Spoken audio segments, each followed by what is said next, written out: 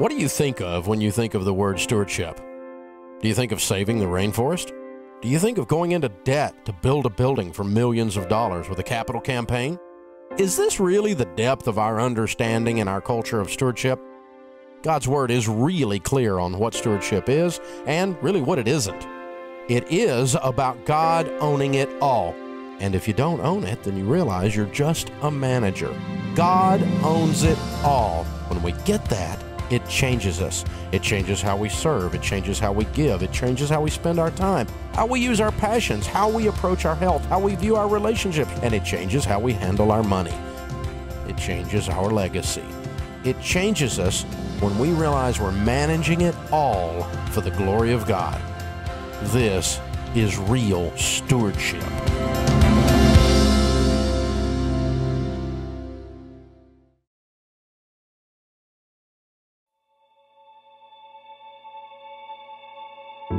On the mountain, in the valley, in the crowded streets, or the empty desert, in our hope and in our waiting, we are never alone. God is with us.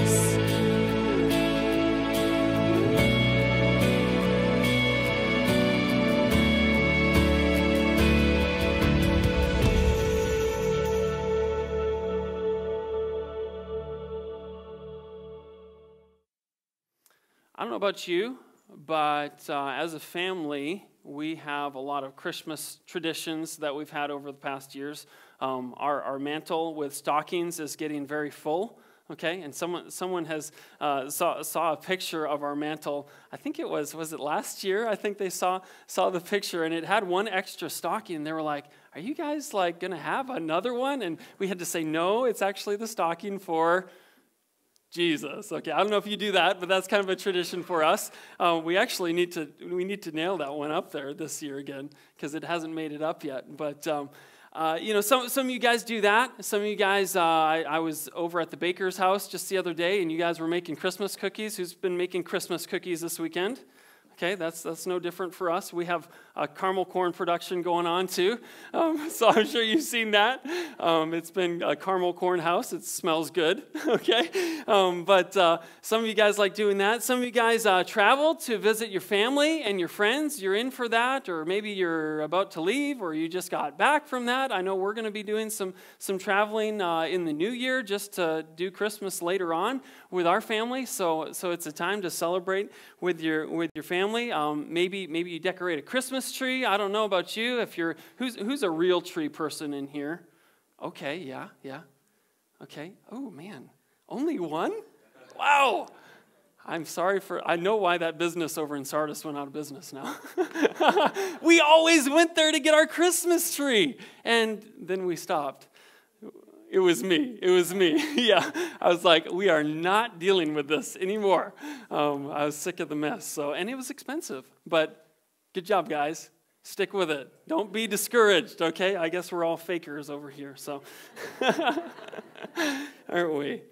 But another tradition that we have as a family, and we actually did it last night, is we like to go and drive around and look at people's Christmas lights. Who does that? Who likes to do that? Yeah, a lot of us. Okay, we saw a few people driving around last night. We went up to New Martinsville, to Northgate, and some of the other areas of New Martinsville yesterday. And really, there are some really neat homes over there. And we had a competition, though, with our kids to see how many nativities we could find. Guess how many we found?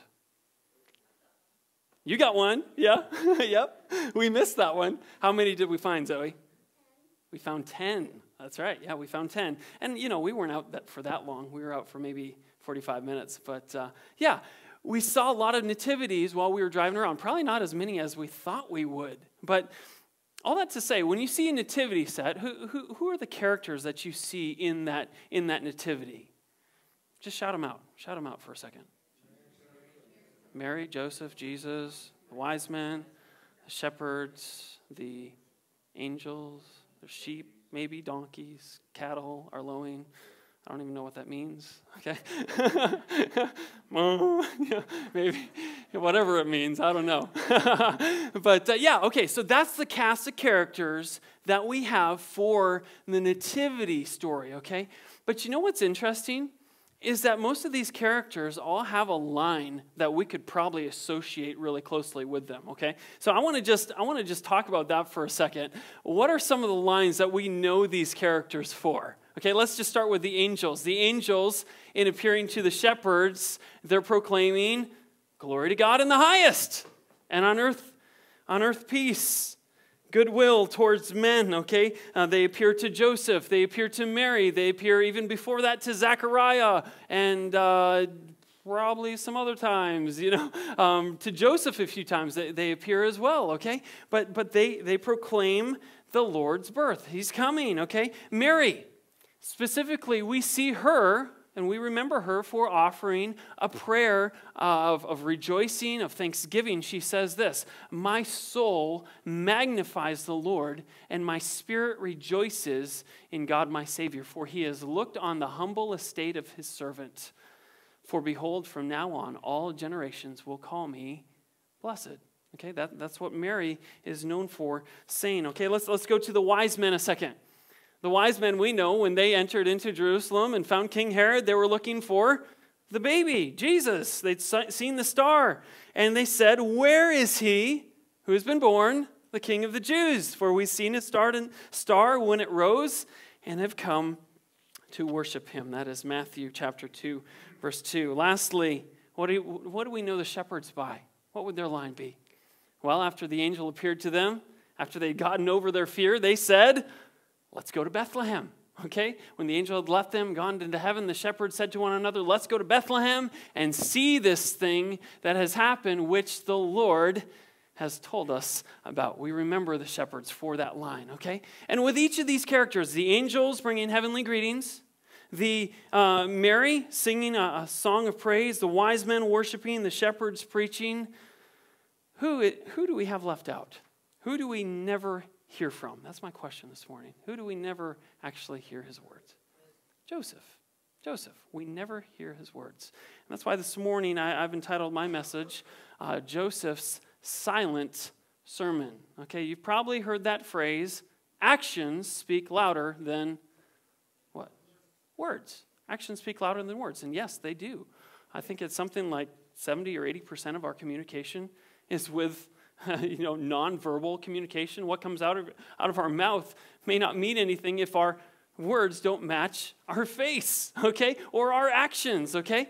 And that is what we see from Joseph. And so I encourage you, open up to the book of Matthew, and we're going to chapter 1, verses 18 through 25, and we're going to be sticking in this text as our central text this morning, and learning about Joseph and his actions in God's role in bringing about the Messiah, okay? So just read with me. We'll start in verse 18, and then we'll discuss it together. We also have some sermon notes if you want to fill those out in your bulletin as well. It says this, "Now the birth of Jesus Christ took place in this way. When his mother Mary had been betrothed to Joseph, before they came together, she was found to be with child from the Holy Spirit. And her husband Joseph, being a just man and unwilling to put her to shame, resolved to divorce her quietly. But as he considered these things, behold, an angel of the Lord appeared to him in a dream, saying, 'Joseph, son of David, do not fear to take Mary as your wife, for that which is conceived in her is from the Holy Spirit. She will bear a son, and you shall call his name Jesus, for he will save his people from their sins.' All this took place to fulfill what the Lord had spoken by the prophet. 'Behold, the virgin shall conceive and bear a son, and they shall call his name Emmanuel,' which means God with us." It says, when Joseph awoke from his sleep, this is in verse 24, he did as the angel of the Lord commanded him. He took his wife, but knew her not until she had given birth to a son, and he called his name Jesus.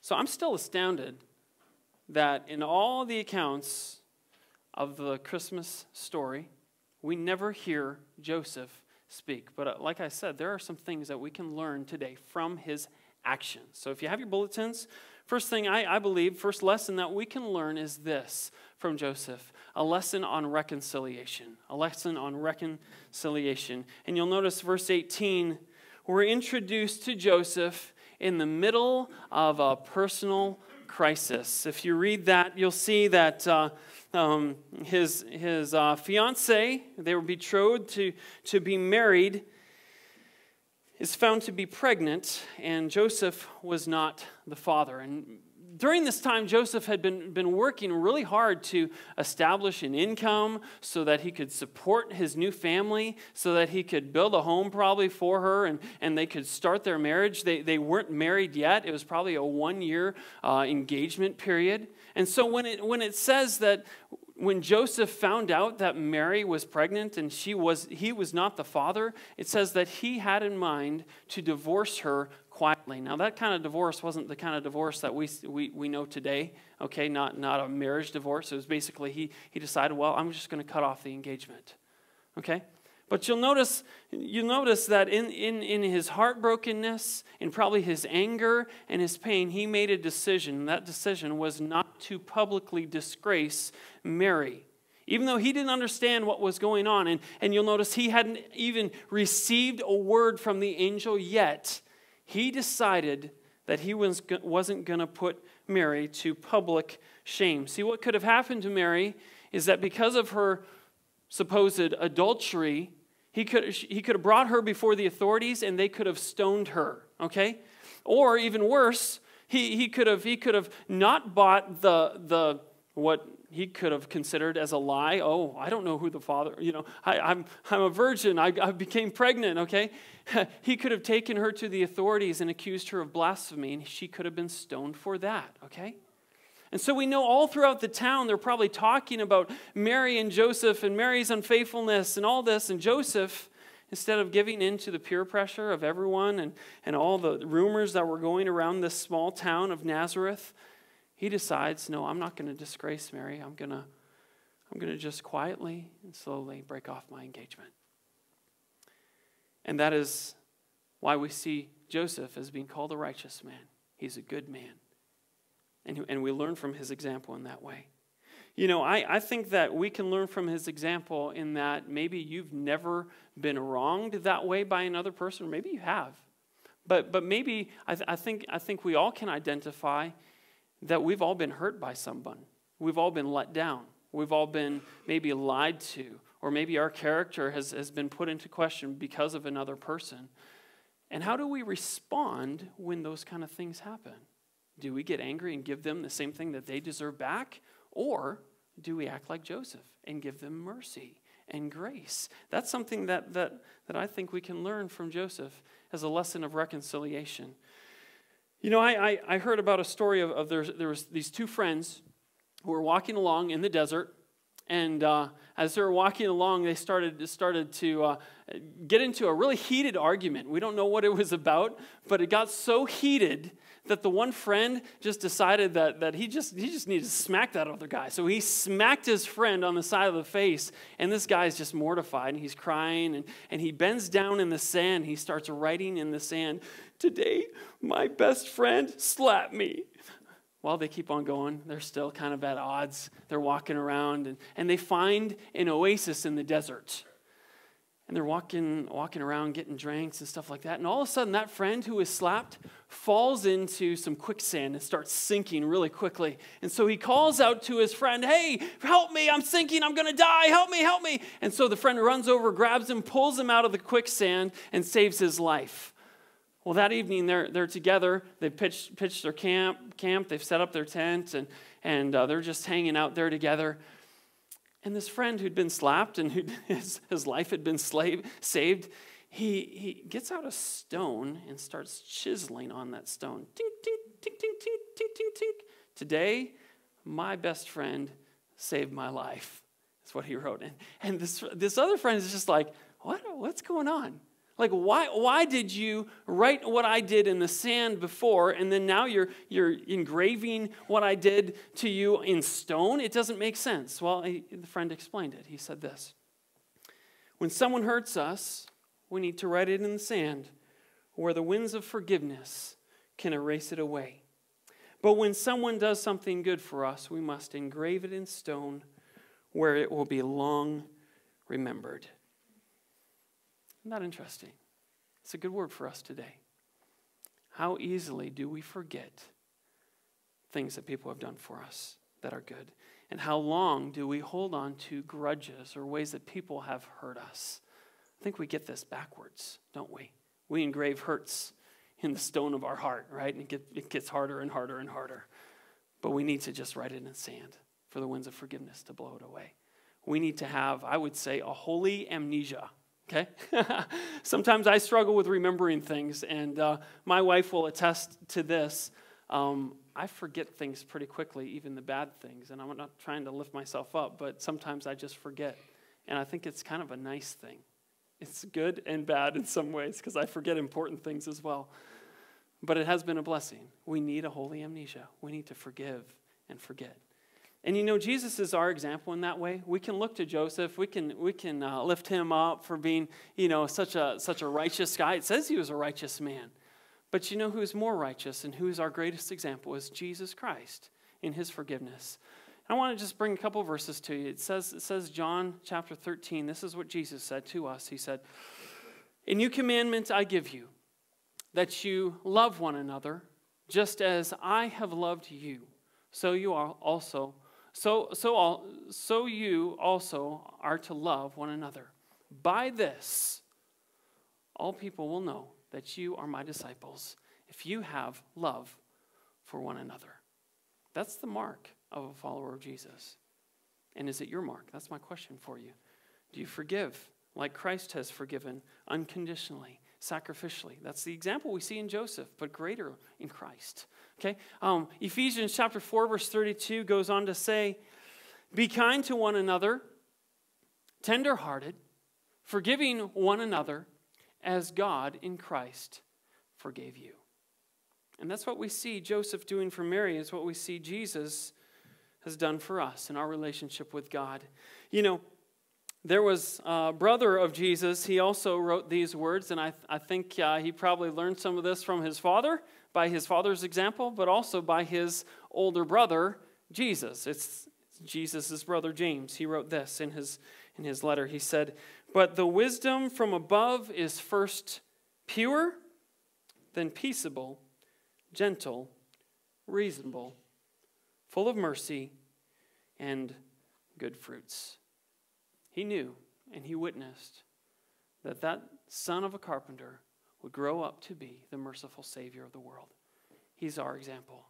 He's shown mercy to us. And so we're called, as Joseph gave us an example as well, to show mercy to others, especially those that don't deserve it. He is an example of reconciliation. Keep on going. Let's keep on going in this text. If you have your Bibles, keep reading in verses 20 and 21. We'll keep on going here. It says, "But when he had considered this, behold, an angel of the Lord appeared to him in a dream, saying, 'Joseph, son of David, do not be afraid to take Mary as your wife, for the child who has been conceived in her is from the Holy Spirit. She will bear a son, and you shall call his name Jesus.' Forget this, he will save his people from their sins." If you didn't get that second point, it's the point of redemption. Joseph is here given a glimpse into what Jesus was going to come and do. He was going to come and save his people from their sins. In fact, the name Jesus that is given to Joseph at this time, that he's to name his son this name, it's a transliteration of the Hebrew word Yeshua. And Yeshua means the Lord is salvation. The Lord is salvation, or the Savior. And from his name, we know his mission: to save the people of the earth, save the people from their sins. So Jesus, he came to redeem mankind. But in order to redeem mankind, a price must be paid. Scripture says that without the shedding of blood, there is no forgiveness. That was the price that Jesus paid to redeem us from our sins. Kind of reminds me of a story of a Major League Baseball player. His name was Lou Johnson. He won the World Series as a part of the Los Angeles Dodgers team in 1965. But after that, life went really downhill for him. It says that he tried for 30 years to recover the championship ring that he lost to drug dealers in 1971. During that time, drug and alcohol abuse had cost him everything from that magical season that he had had, including his uniform, his glove, his bat that he had used to hit the winning home run in the deciding game. And when the Dodgers president, Bob Graziano, learned of Johnson's World Series ring, that it was about to be auctioned off on the internet, he immediately wrote a check for $3,457 before the ring of any bids were posted. He did for Johnson what the former Dodger outfielder could not do for himself. And that's the fact for us. Jesus did for us what we could not do for ourselves. Scripture says, you were dead in your trespasses and your sins. Incapable. You couldn't do anything. We can't pay for our sins. We only need a perfect Savior. That is our Savior, Jesus Christ. He came and redeemed us. He bought us back, as we see illustrated in that story. What an awesome gift. So, Joseph teaches us a lesson. Second, in redemption. Redemption. Third, if you keep on reading in the text, we get to verses 24 and 25. If you read them with me, we see that it says, verses 24 and 25, that when Joseph awoke from his sleep, he did as the angel of the Lord had commanded him, took his wife, but knew her not until she had given birth to a son. And he called his name Jesus.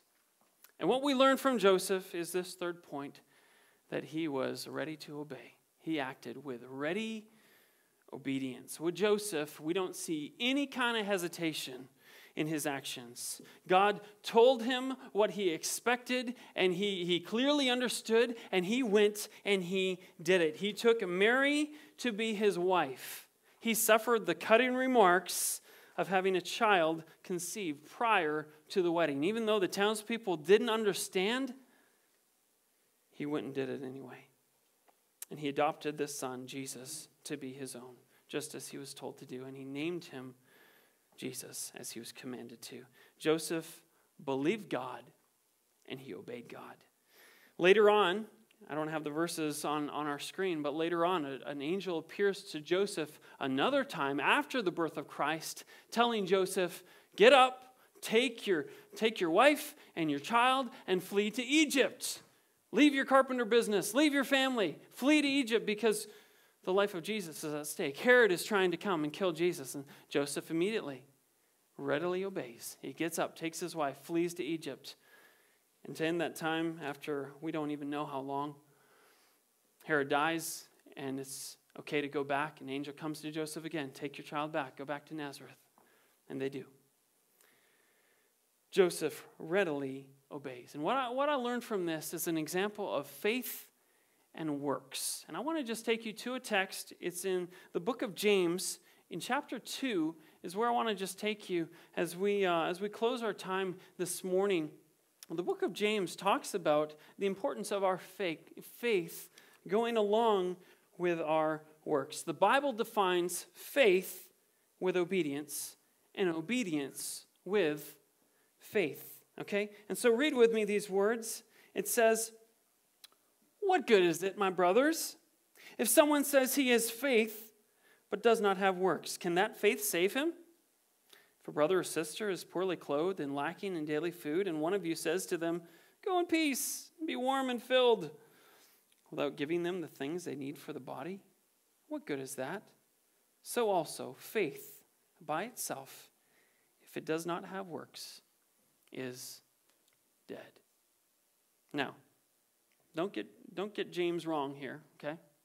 Some people really trip up over this. Some people believe, oh, works are essential. You have to work to be saved. No, we don't work to be saved. We work because we are saved. We've went through this whole book. We know this, right?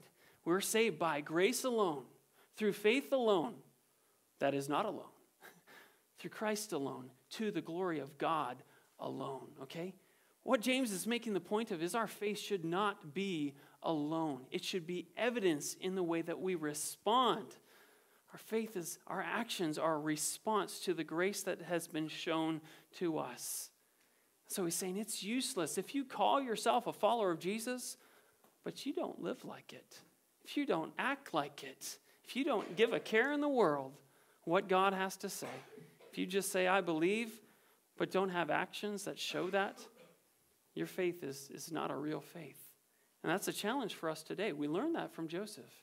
He put his faith into action, and that's what he has called us to do as well. Now, you may not understand everything, and you don't. There's a story of a man named D.L. Moody. He founded the Bible college that I attended.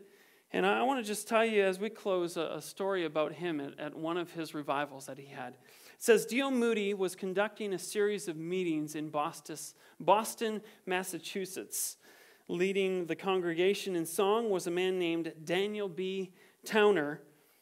And one night, a young man responded to the invitation by saying this, I'm not quite sure, but I'm going to trust and I'm going to obey. And that statement stuck with Mr. Towner, who jotted the sentence down and sent it to a man named J.H. Sammis, a Presbyterian minister, and together they gave birth to that hymn, Trust and Obey. And I believe a Christian philosophy can be summed up in just those three words, trust and obey. Joseph modeled that for us, and we should live it out as well. And my question to you is this, have you trusted and obeyed in Jesus? Have you put your faith in him? You know, Scripture says this, for all have sinned and fallen short of the glory of God. It says that the penalty for our sin is death. The wages of sin is death. The gift of God is eternal life, though through Jesus Christ our Lord. Do you believe this? Have you put your faith and your trust in him? It goes on to say in Romans 5 verse 8, but God showed his love for us in that while we were still sinners, Christ died for us. See, Christmas is about a gift that God gave to us in Jesus Christ. He's the perfect Lamb of God. And I want to just ask you as we close, have you trusted and obeyed